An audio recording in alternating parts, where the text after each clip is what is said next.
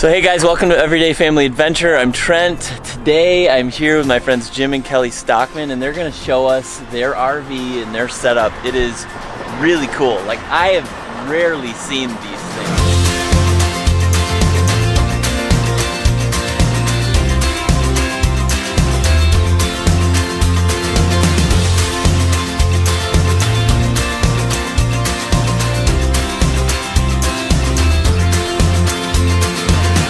This is awesome what you guys have done. You guys have a fifth wheel, and they've got a big old huge tractor as their tow vehicle, and then they've got a smart car to get around town with. So that's cool. Tell me about your RV. What kind is it first?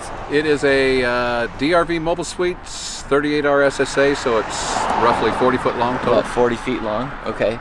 And then you're towing with this guy, right? Tell me about this guy. It is a Western Star 5700 Class 8 truck with double bunks in the back. It's got 505 horse, D13 motor, and an automatic 12-speed transmission. That's like Optimus Prime. It is. That's so cool. It is. I love that. And you got the matching smart car to boot. We did. Which is so cool. And it's a convertible. Yeah. Is it really? Yeah. Oh, that's so awesome. So we're gonna just take you guys around their RV, let them kind of show it off, and I want them to show off this setup too. I think this is the coolest thing about this whole setup is how they get the smart car up there. That's kind of neat.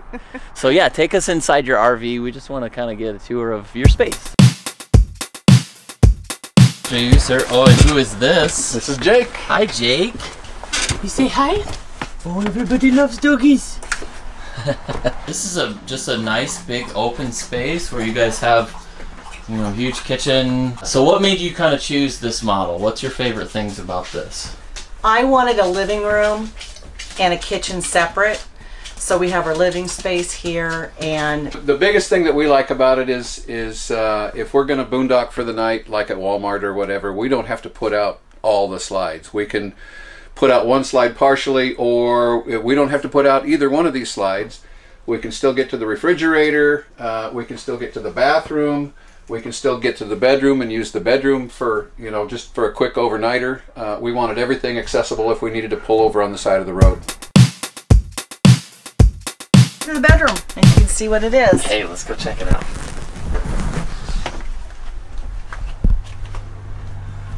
This is a nice big space in here. It's a king size bed, so it's really roomy. Full size closet. Do you stand up tall in here, Jim? Or do you got a duck? Yes. You're a pretty tall guy, so. 6'5". Wow. Yep. 6'5", and you still got about a few inches clearance on top of you from that. Yep, there's plenty of room. That's that was pretty awesome. one of the things that we needed, a tall ceiling for him, because he can hit his head a lot. He's been known to hit his head a few times. And you said, though, in this space, you guys don't need to put the slide out. No. When you're boondocking. This one goes out about 6 inches, and that gives us a 6-inch crawl space between the bed and the vanity, so we don't have to push that slide out if it's going to be in the way when we're boondocking. Super cool. And then we have access to the drawers and the closet. Yep. Yeah, yeah. So that makes it nice. Well, that is super nice. Yeah. Wow. I love seeing your space inside here. And yeah, I love how tall these ceilings are. Tons of closet space. Well, bring us on outside and let's see the outside of this thing. Let me take you inside the truck. Awesome. Okay. Big step. But this is pretty big. It's got a lot of room in it. Okay. So you've got some space in here. Wow, man. What is this? This is a top bunk? It is. It is a double bunk setup. You've got some cabinets here. You've got some more cabinets on this side. A window. That's pretty amazing. And all your stuff up here. Yep. So air ride seats, nice and comfortable. Cabinets for keeping stuff. We took the refrigerator out. We've got a microwave, coffee maker, and we're using the bunk for the dog and a lot of storage right now. So you guys can use this if you're going to places without your fifth wheel. Correct. Yep. We could stay overnight in this pretty easily. So why, explain to me, you have a microwave, which means how are you powering that up with your generator? No, we've got an onboard inverter, and so it draws the power off the batteries. It'll run the coffee maker, it'll run the microwave. It'll run the refrigerator if we had one mounted in here. We can make popcorn down the road. We've warmed up burritos if we're on a long day. We made coffee while we're on a long day. It's been pretty nice. All right, so I've asked Jim to just kind of give us a little, just a walkthrough of how he gets this thing all set up, because I think this is really neat. You guys have these ramps. They fold up and they connect right up here somehow. I didn't see how they connected. Yep, they mount right on the bed. Most of the guys that build these trucks build the bed 4 inches higher, and there's room. They create a slide-in shelf to put the ramps. When we bought this truck, it wasn't high enough to do that, so we mount the ramps right on the back and clamp them down to the bed. Clamp them down? Yep. And then you have, how do you keep the vehicle on when it's on? What are these? These are special wheel chocks that were designed by a company out of Kansas, RVH Lifestyles, and they're specifically for this purpose. They had them designed so that you pull the car right up to the chock itself, and then because of the wheels have got slots, so we put we run a strap around it through a hoop, put it on here and cinch it down with a rod or a driver. That is really cool. And can we see that can we see you do one while we get Sure. the car up? Yep. All right, so then getting the car up, you and Kelly have a little system of paying attention to things, right? We do. She looks it over to make sure I'm straight on the ramps and about centered on the bed, and then she just watches me come up. So what are you looking for here, Kelly? What are you wanting to make sure he does right and doesn't do I'm wrong? making sure the front wheels are pretty much aligned with right in the middle of these, so that I know that he'll come up straight. And you're not afraid he's going to run into you? No. He hasn't yet anyway. So. All right, well, don't let me stop you. You do what you need to do.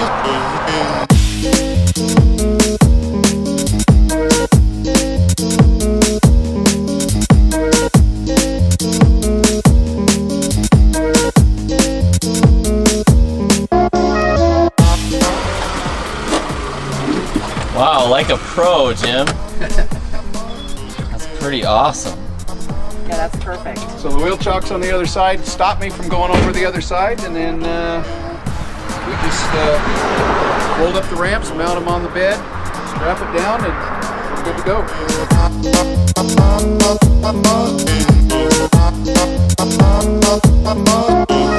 So what are you showing us now? You're showing us. So these are specially straps that are made. They're a little long. I haven't had a chance to. We just bought them, and so I haven't had a chance to cut them down yet. But basically, they just slide through the slot in the wheel and go through the hoop. Cinch it up.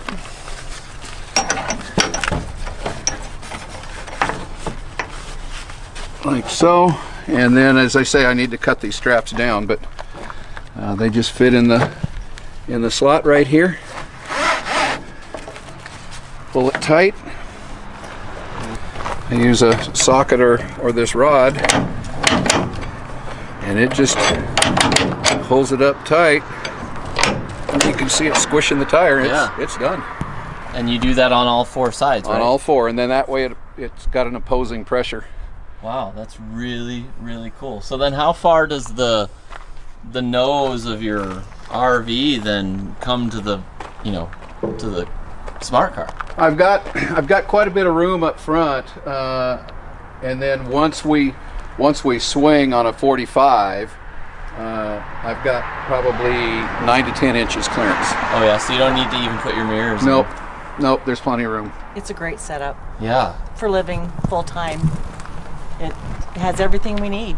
So where are you guys planning on going next with all this setup? We are headed to Arizona to see some friends, and then we're going to spend the winter in South Texas in the Rio Grande Valley. Yeah, super fun. And then off to meet you guys in Orlando. Yeah.